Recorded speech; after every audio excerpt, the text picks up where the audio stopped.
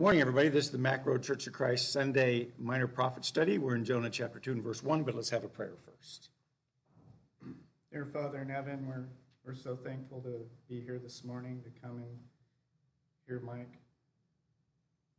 teach the lesson to us. We ask you to be with us as hearers, that we would take that message in and learn from it.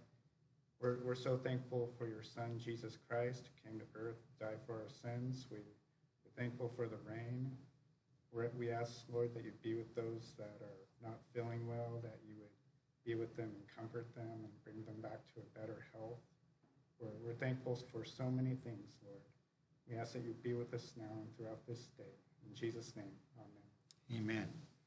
All right, so like I said, we're in Jonah chapter 2. We're looking at the minor prophets, and as we're looking at the minor prophets, we're first covering Jonah here. Remember that Jonah was preaching during the time of the Assyrian captivity, when they were going to go, when Israel, the 10 northern tribes, were going to be going off into Assyrian captivity.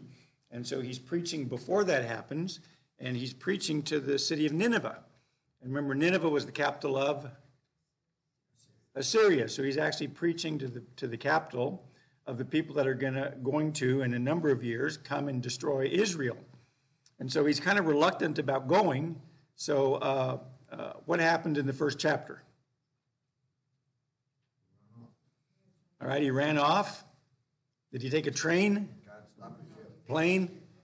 He took a ship, and he was going the opposite way. And what happened when he was in the ship? He joined the Navy. There you go. Well, what happened in the other ship? In the ship? Okay. Okay. So the ship was in a storm. The men couldn't figure out why. They figured out that Jonah was a prophet running away from God, and the only way the storm was going to stop, because Jonah told them, was to throw him overboard. So they did. And when he did, a submarine came by. No?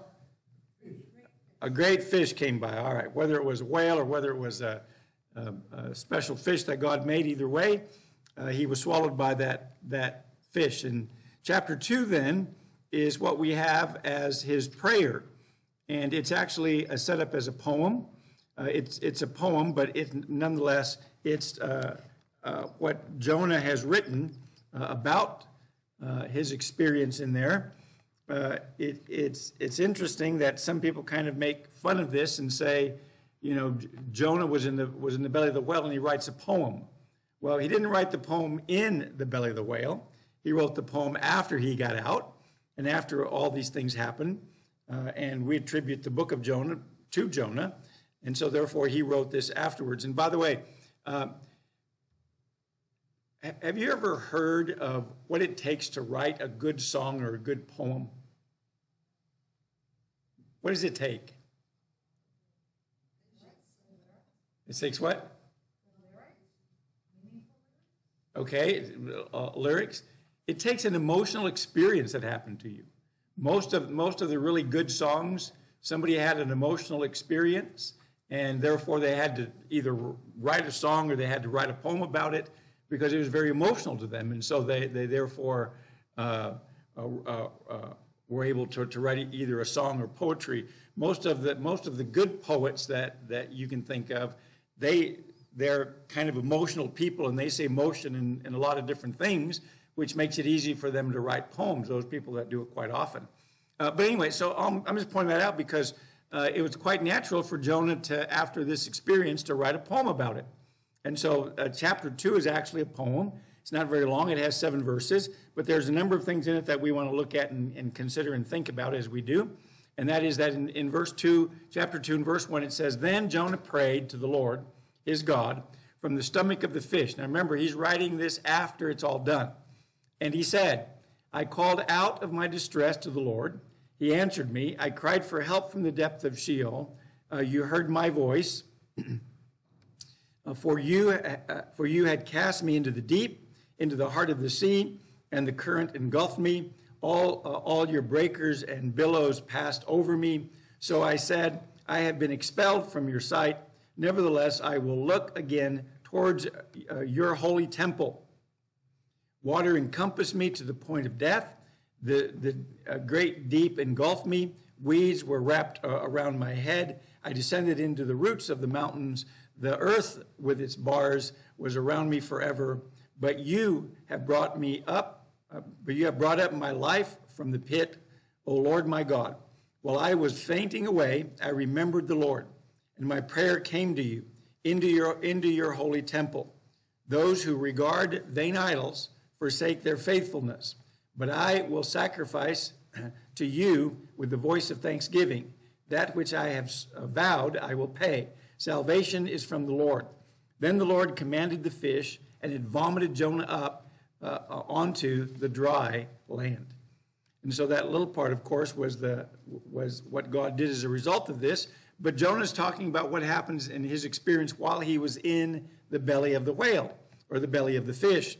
And it says Jonah prayed to the Lord. And what we need to remember is that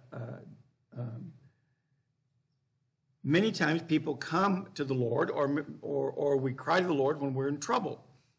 In Psalms 50 and verse 15, the psalmist writes, "Call upon me in the day of trouble. I shall rescue you, and you will honor me." So the fact is that when we go through trouble, it should get us to do a number of things, but one of the things it should get us to do is pray to God. And remember that he's the one that's going to rescue us. What's interesting, of course, here is that Jonah was fleeing from God. But when Jonah got thrown in the belly of the whale and decided he wanted to live, he didn't want to die, he prayed to God, because he understood that God was the only one who could take care of him and could provide for him. In James chapter 5, as the writer in James 5 is talking about circumstances of life, he says in verse 13, "Is anyone among you suffering? Then he must pray." So if you're having trouble or difficulty, God says what we need to do to pray, even if that suffering or difficulty comes from the hand of God, because who else is there that's going to be able to take care of you or to relieve you from that affliction or from that trouble? In Psalms 130 in verse 1 and 2, it says, "Out of the depths I have cried to you, O Lord. Lord, hear my voice. Let your ears be attentive to the voice of my supplication." And so what we need to remember is that Jonah is in the belly of the whale. He realizes that he's probably going to die, and so he prays to God. And there's a couple of things in here that aren't said, but they're implied. And one of those is that Jonah repents. He changed his mind. He's going to do what God says, but he turns to God. Now, verse 2 says, "And he said, I have called out of my distress to the Lord, and he answered me. I cried for help from the depths of Sheol, and you heard my voice." So one of the things that Jonah was able to accomplish is that when he prayed to God, God heard him. And God is looking for us to come to him. It's like if you have a son who's not doing what's right, and you can help him, what do you want him to do? You want him to ask for help. You want him to come to you. You want him to come to you so you can help him because you care about him and you're his father. Well, that's the same thing that's going on right here with Jonah. In Psalms 4, a Psalm of David, and verse 1 says, "Answer me when I call, O God of my righteousness. You have relieved me in my distress. Be gracious to me and hear my prayer." And so whenever we're in distress, we pray to God. And what's interesting is God heard him. God didn't say, well, he ran off, so forget him. I'm not going to deal with him anymore. I'm going to get rid of him, and, this fish will just digest him. God actually answered him. And he answered him, as he says here, from the depth of Sheol. But it required that Jonah repent. It required that Jonah turns to God, that he comes to him, and that he changes his way of thinking. Verse 3, he says, "For you cast me into the deep, into the heart of the sea, and the current engulfed me. All your breakers and billows passed over me." So in other words, as he's in the belly of the fish is going down into the deep, and of course he's being engulfed by everything that's in there. In Psalms 88 and verse 5 through 8, it says, "Forsaken among the dead, like the slain who lie in the grave, whom you remember no more, and they are cut off from your hand.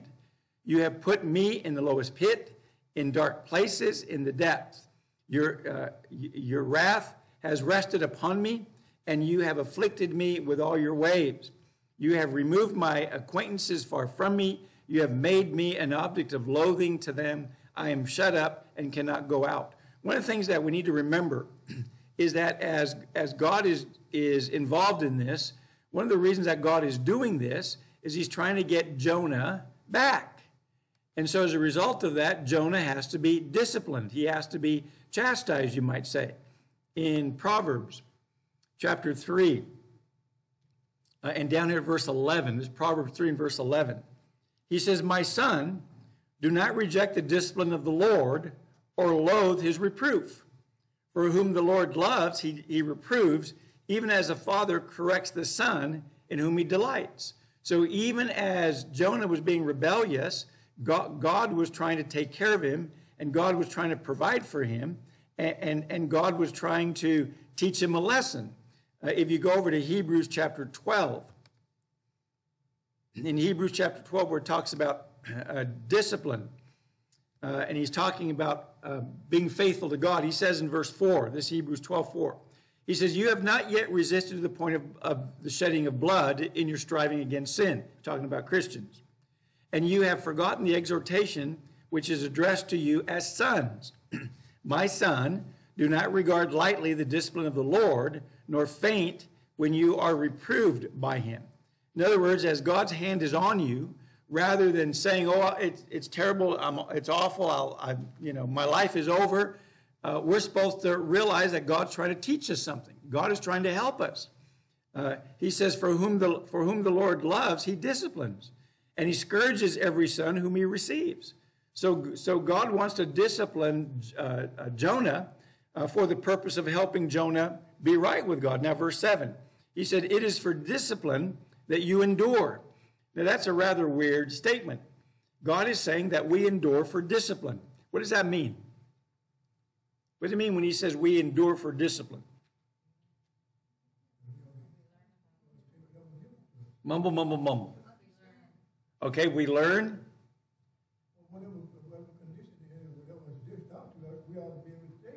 Okay, whatever dished out to, we ought to be able to take it. If God is disciplining us, he's doing it for a reason. Right. He's just not doing it just to be doing it. That's right. God disciplines us for a reason, right? When you have kids, what do you have to do with them all the time? You have to teach them. You have to discipline them. That's the idea of discipline. It's not necessarily always that you're spanking them, but you're always correcting them. You're always disciplining them. You're always trying to help them. Well, why? Why are you doing that? Because they need to learn and they need to develop. Well, that's what God's doing with us. That's what this world is all about. That's why God leaves us here in this world, and that's why we have the problems in the world that we have, because God is going to discipline us. He's going to teach us stuff. It's kind of like, you ever heard of snowplow parents? You ever heard of snowplow parents? Those are terminologies that are used for the way parents bring up their kids. Snowplow parents go in front of the kids, and they remove everything that might hurt the kid. They remove every obstacle. They don't want their kids suffering any consequences or anything at all. And so they go before them like a snowplow, moving the snow. And so they'll go and they don't want their kids suffering at all. They don't want their kids going through anything. That's right. But that's how we learn. We learn through our suffering. We learn through our discipline. We learn through those activities that we endure. So he says in verse 7 of Hebrews 12, it is for discipline that you endure. God deals with you as with sons. For what son is there whom his father does not discipline? If a father doesn't discipline his son, what's going to happen to the son? He's going to grow up rebellious. And that's what happens to a lot of the kids that are raised by helicopter parents or snowplow parents. They don't know how to deal with problems. They don't know how to deal with consequences. They don't know how to deal with those things. And so they act up and they get into trouble. Instead of understanding how to take care of those things themselves, because mom and dad isn't going to be around all the time to go in front of them and take care of their problems. So he says in verse 8, but if you are without discipline, of which all have become partakers, then you are illegitimate children and not sons. God says, if I'm not disciplining you in your life somewhere, then it's like you don't have a dad. It's like you don't have parents. But if I'm disciplining you, it's because you're my sons. Verse 9. Furthermore, we had earthly fathers to discipline us, and we respected them. Shall we not much rather be subject to the Father of spirits and live? And he says, for they disciplined us for a short time as seemed best to them, but he disciplines us for our good, so that we may share his holiness. All discipline for the moment seems not to be joyful, but sorrowful. Yet to those who have been trained by it, afterwards it yields the peaceable fruits of righteousness. And so he's pointing out that that's the way discipline works. And that's what you have over here in the book of Jonah, when Jonah is in the belly of the fish, and he is suffering these things. He's remembering, or God is using them for the purpose of bringing him to recognition of who God is and of his role and what he needs to do. So I believe that brings us over here to verse, where were we? 4? Jonah 2:4. He says, so I said, I have been expelled from your sight. Nevertheless, I will look again towards your holy temple. So as Jonah is suffering these things, and he's in the belly of the fish, and he's praying to God and asking God to forgive him and to rescue him, he points out that even though he's expelled, he's going to turn his attention towards the temple. Now, when he says he's going to turn his attention towards the temple, what it means is that over here in 1 Kings chapter 8, when Solomon was building the temple and he's constructing the temple, he said, God, we know that you live in heaven. You don't live in this house. But he says in verse 38, he says, whatever prayer or supplication is made by any man or by by all your people Israel, each knowing the affliction of his own heart and spreading his hands towards this house, then hear in heaven your dwelling place, and forgive the act, and render to each according to all his ways, whose heart you know, for you alone know the hearts of all the sons of Israel. So basically what Solomon was saying was, Lord, we know you live in heaven, but you gave us this temple, and if we pray towards this temple, Lord, you hear in heaven. And if a sincere person prays towards this temple, because you know their hearts, if you know their hearts and they pray towards this temple, then you forgive them. And that's what Jonah meant when he says, I'm going to turn my attention towards the temple. In other words, he's going to seek God's favor. Now, today, who would that refer to, or what would that refer to? Is that talking about we're supposed to pray today to the church? Since we say the church is the temple? We pray to Jesus. Okay, that's who we pray to. So that's why when we pray in the name of Jesus. Bill? And I also read this as Jonah's repentance. That's right. And he said, I will look again. He has turned, he's made his decision, he's coming back. That's right. So you see Jonah's repentance here. He's turned around, like Bill says. He's now going back. He's going to turn his attention to the temple and do whatever's necessary and whatever's required. And so that's what he's pointing out by the idea of him looking towards the holy temple. Now remember, this is all going on in his head, in the belly of the fish, while all this is happening. Now verse 5 says, water encompassed me to the point of death. The great deep engulfed me. Weeds were wrapped around my head. Now it's kind of strange, but for some reason, we sometimes don't change until we get way, way, way, way over our head and in trouble. That's when we start changing. That's when we want to do what's right. In Psalms 40 and verse 2, he says, he brought me up out of the pit of destruction, out of the miry clay, and he set my foot upon a rock, making my footsteps firm. So really, when you come to God, you come because you recognize that you have no other place to go to. You have no other person to go to, and you need to have your feet set on solid ground. You need to have your feet set on something firm instead of, wandering around or whatever it is that you're doing, following other paths. In this case, Jonah was following his own path, and as a result of following his own path, I think Elijah's looking for his parents, and I think they're in the class back there.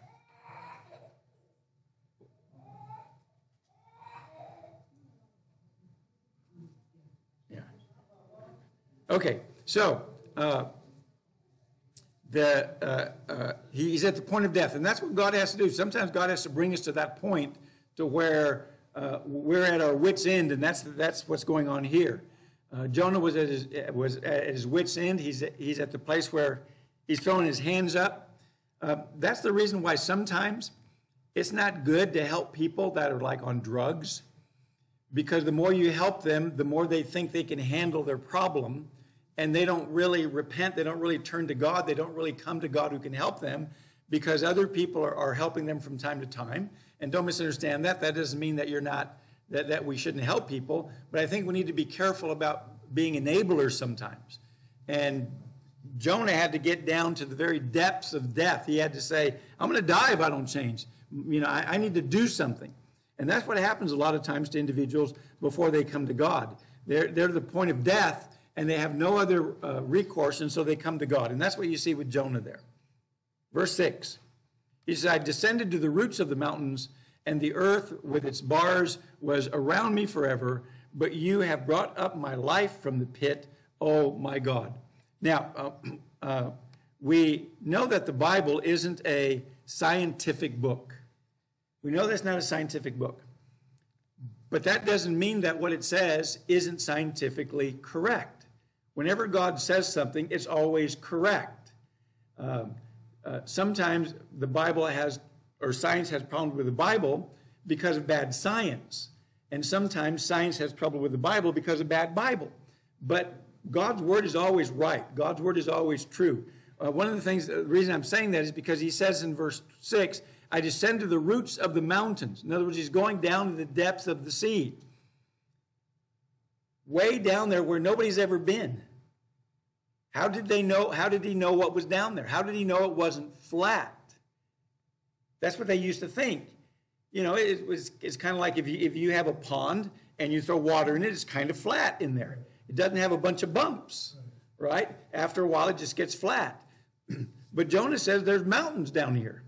There's mountains in the very bottom of the ocean. Some of the tallest mountains in the world are in the bottom of the Marianic Trench, I believe is what it's called. They're mountains that are higher than Mount Everest down there. And so Jonah's writing the truth. He's writing what actually is down there.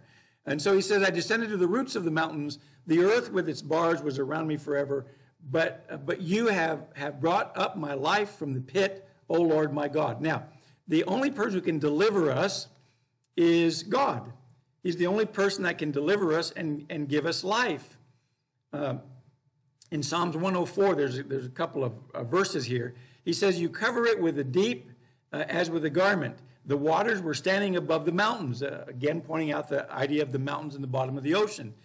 In Psalms 104, verse 8, the mountains rose, the valleys sunk down to the place which you established. It's talking about God setting up the oceans and setting up the terrain of the oceans and exactly how he does that.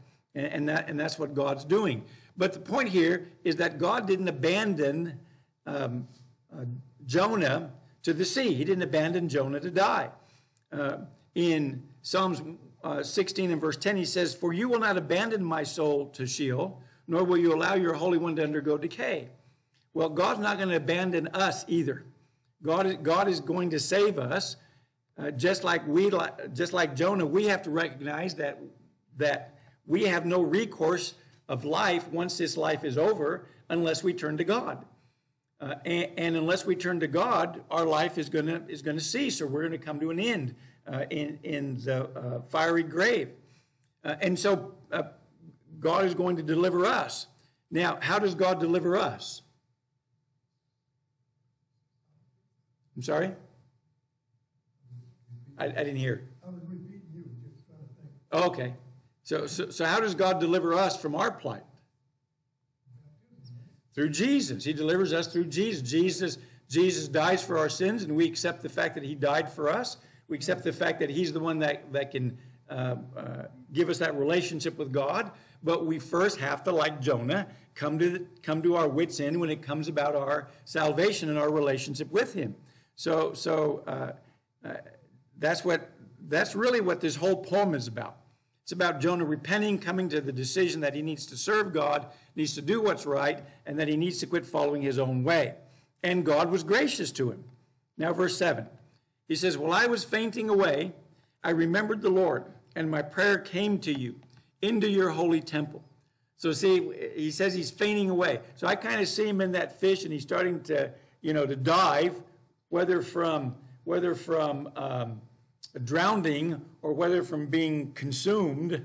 He's starting to die. He's at the very end, and he turns to God, and so God delivers him. God saves him and allows him to live inside that fish. He says, "So I remembered the Lord, and my prayer came to you into your holy temple." Now, we understand that God's temple is actually in heaven. In Psalms 43 and verse 5, he says, "Why are you in despair, O my soul? And why are you disturbed within me? Hope in God, for I shall again praise him, the help of my countenance and my God." So God is going to hear him and listen to him. And in 2 Chronicles 30 and verse 27, he says, "Then the Levitical priests rose and blessed the people, and their voice was heard, and their prayers came to his holy dwelling place in heaven." And so, just think about that for a minute. The creator of the entire world, who made everything, and the universe that we can't even reach the end of, when you speak to him in sincerity, when you cry to him in your need, he actually hears us. He actually hears us in heaven.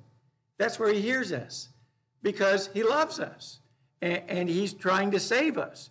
But we also need to learn certain lessons, which is the reason why we're here, so that he can make us ready for heaven when that time comes. All right. Any other questions so far? All right. Yes. Just thinking about the knowledge that God hears from heaven, when during the time of the Kings and the Chronicles, didn't they still have the tabernacle? They did. God said he would dwell with them in the tabernacle. Yep. But they still recognize that God hears the prayers in heaven. That's exactly right.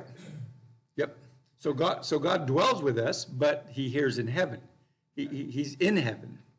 Okay. In Jonah 2 verse 8, he says, "Those who regard vain idols forsake their faithfulness."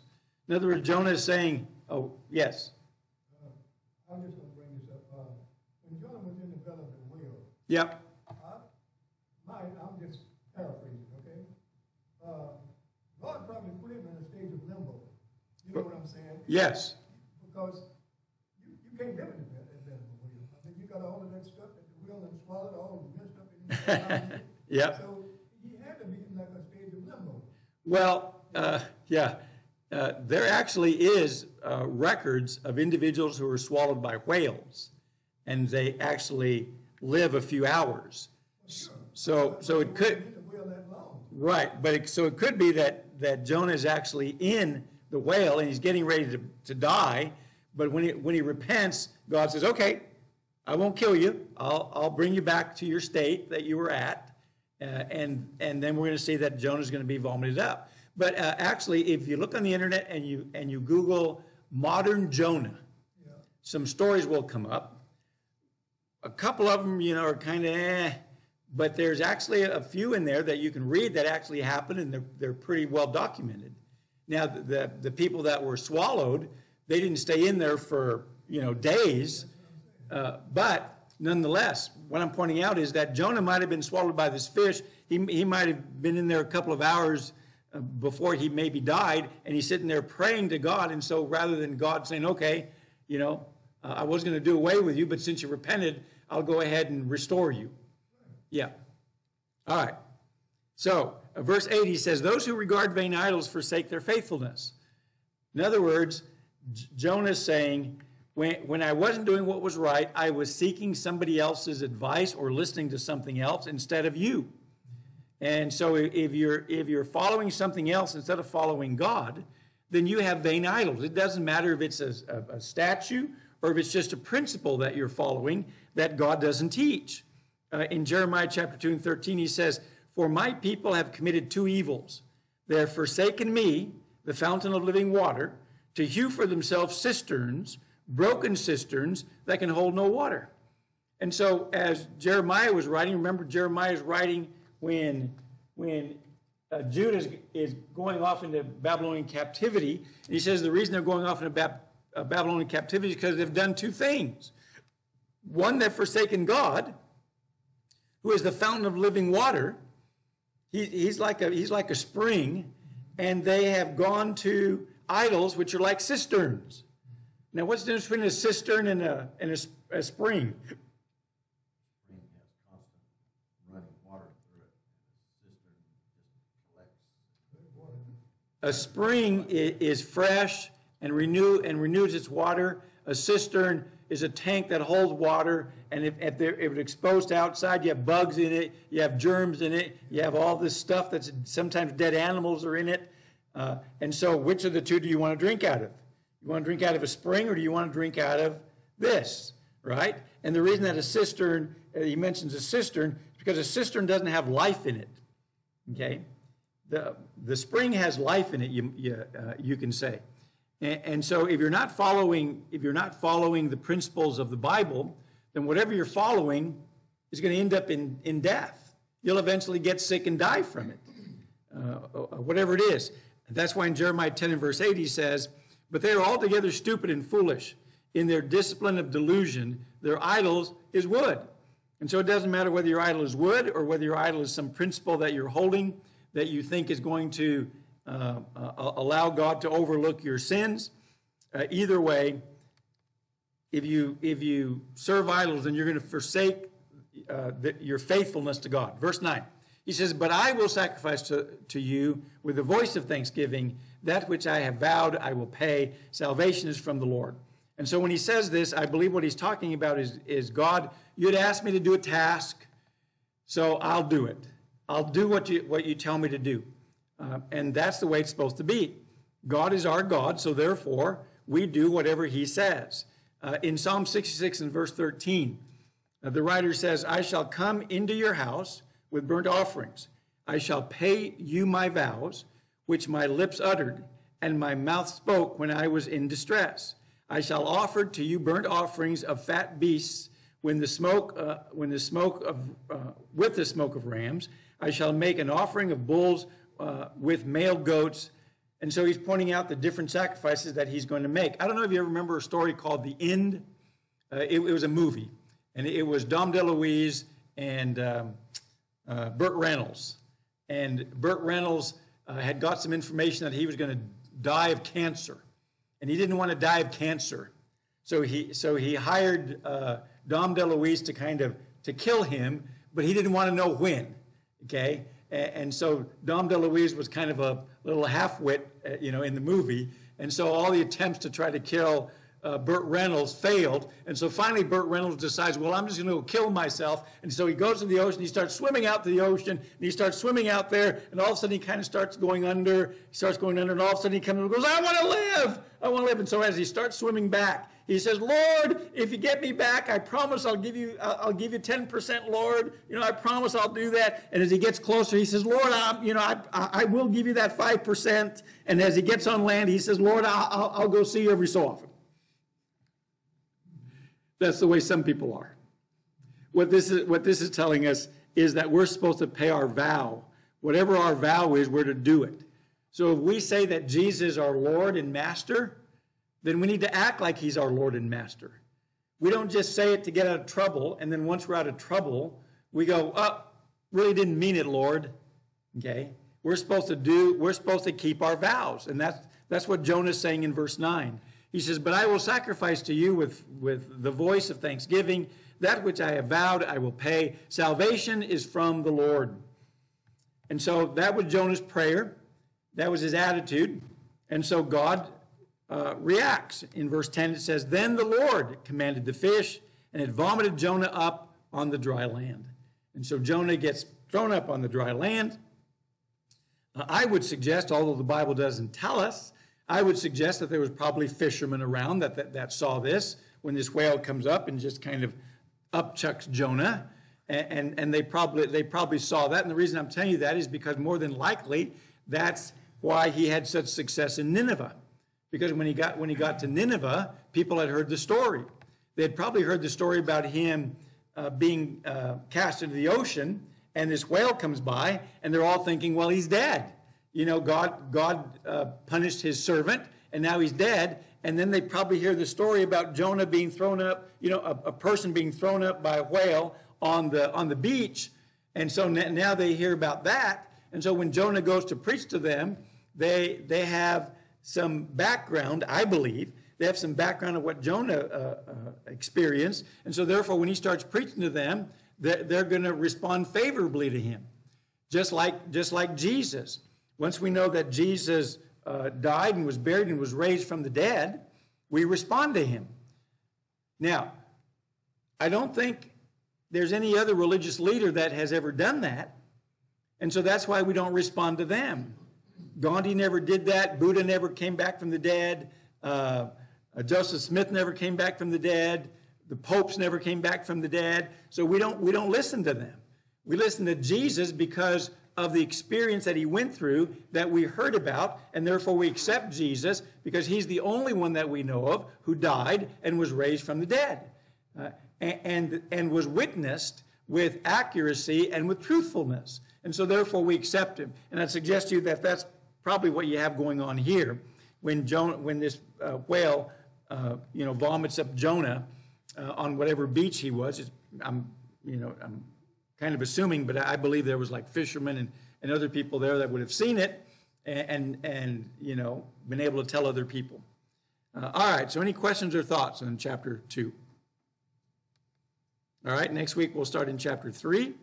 So let's have ourselves a prayer.